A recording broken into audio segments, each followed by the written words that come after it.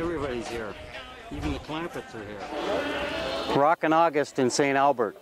There's one thing about the Edmonton area, full of motorheads, full of classic cars.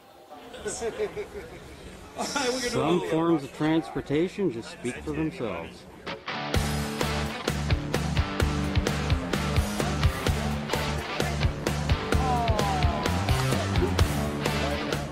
I see there's some engines here that are actually bigger than this car. So you're not that paranoid about the paint job like some people are? No, as a matter of fact, the paint job, she's about 16 years old.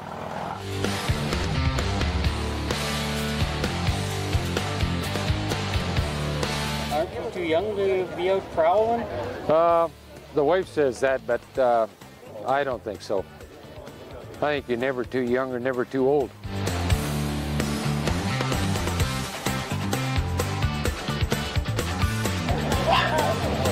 They hand out awards for these cars. Personally, I don't understand why wagons don't win more, but really the satisfaction and the reward is just owning them.